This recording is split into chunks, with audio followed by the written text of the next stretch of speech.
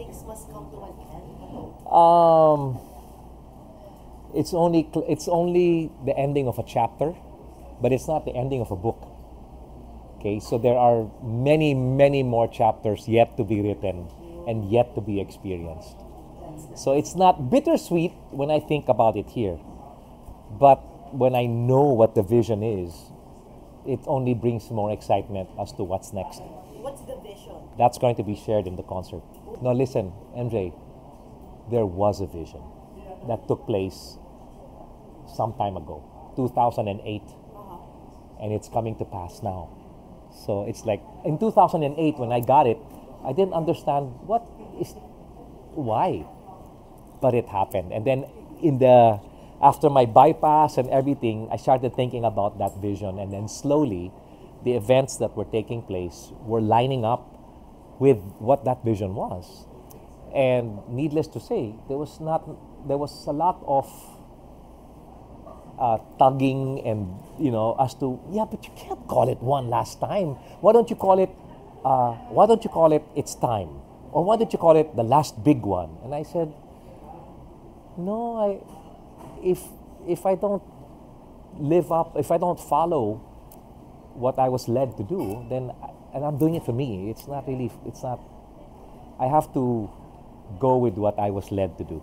So what made you decide that it's time? Okay, well, for one thing, I am 59 years old. Okay, and if there's one thing I don't want, it's in 2 years' time or 3 years' time when I again have a concert at the Coliseum or the MOA. People are like this, but they notice. Or it's like, magaling siya. Feel I still can. Then I'll do it one last time. In that big a scale. Now, if I go back, let's say I have another concert next year. MOA. Akala ko last time.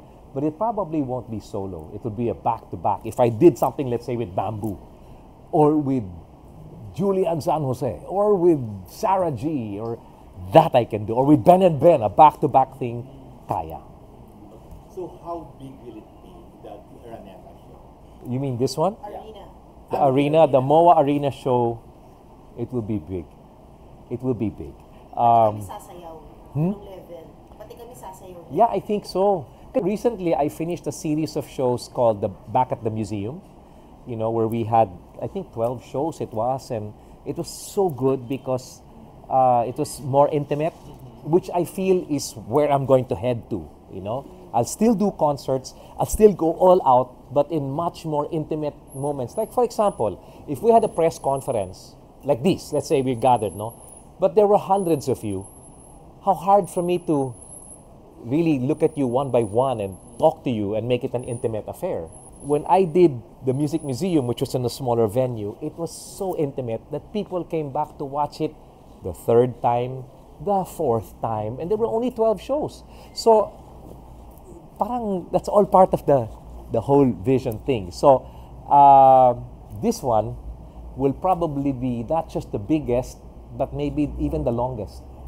Because we're going to try and give people as many of the songs that they've come to know. What will you be performing? I mean, which of the songs that... Well, I don't usually spill the beans, but if you just look at your personal favorites of my songs, Malamang is going to be part of the lineup. But there will be other songs, like there will be old songs that as much as you... It's a 40-year career. I've had 38 albums released or something like that. How can you do every song, di ba? So, Paulo, who's my director, sa mga meetings namin, and every time we're looking at the repertoire, what about that song? No, let's keep that. Yeah, but what about that? Then everybody's like, no, we can't. But Paulo's always reminding us, listen, guys, it may be the last time of this scale, but it won't be the last time Dad is performing. So, we have to sacrifice some songs, but there'll be other opportunities for him to do some of the other songs. In your more than 4 decades of as a performer, what do you consider outstanding highlights? Okay, the highlights, one highlight is when you see the instant reactions of people in a concert. Okay, that's one highlight. There's no take two. So it's one take, you've done all the work, you've done the rehearsals, so now it's time to enjoy the fruit of your labor. So when I'm out there and I'm performing, sweating and all, and everything, then you hear and see the instant reaction. That's highlight after highlight, not of one show, but of every song that I do per show. So if I have a show of maybe, let's say, 16 songs, okay, all the songs are highlights. And then when you talk, and when you see people, and then the way they react, that's another highlight. Then you get feedback via, I get messages kasi on Instagram people are access. So even a small concert, like let's say a corporate show, you go, di ba ako? And I come out there and I do, and then you see the feedback. Sir, ang dami mong kinanta, pero yung isa na kinanta mo, whether it's I Will Be Here or huwag ka nang umiyak or what, sir, yun ang talaga. Those are highlights for me. Okay. Aside from the highlights, there are those unforgettable moments, unforgettable performances, yung mga nangyari kahit before the show or right after Okay. the show. This one highlight is one that's coming out in a book because we're putting together stories. Right now we're at 40 stories to celebrate 40 years, no? But there's one story I'll share with you na I'll go in extreme detail later on in the book. But this one was before my very first concert 40 years ago at the Araneta Coliseum. It was called A-Live, Gary V. A-Live, A-Live. April 13, 1984. It was in the middle of a controversy because Angeli was pregnant. And 2 weeks prior to the concert, the news came out, Valenciano, he's going to become an unwed father because we were not married. And there were 3 faces there. It was Raymond Lauchenko, my face, and Martin Rivera on the tabloid. And I remember, it was in a press conference, Ricky Lo, the late Ricky Lo. So, is it true? And of course, I had to sit down there at the age of 19 and tell them, yeah, it's true. Yeah, at that time, wala pang phones, diba? So all of them with their pens, it's true. You see all the heads down like that, and they're all writing, and then the comments.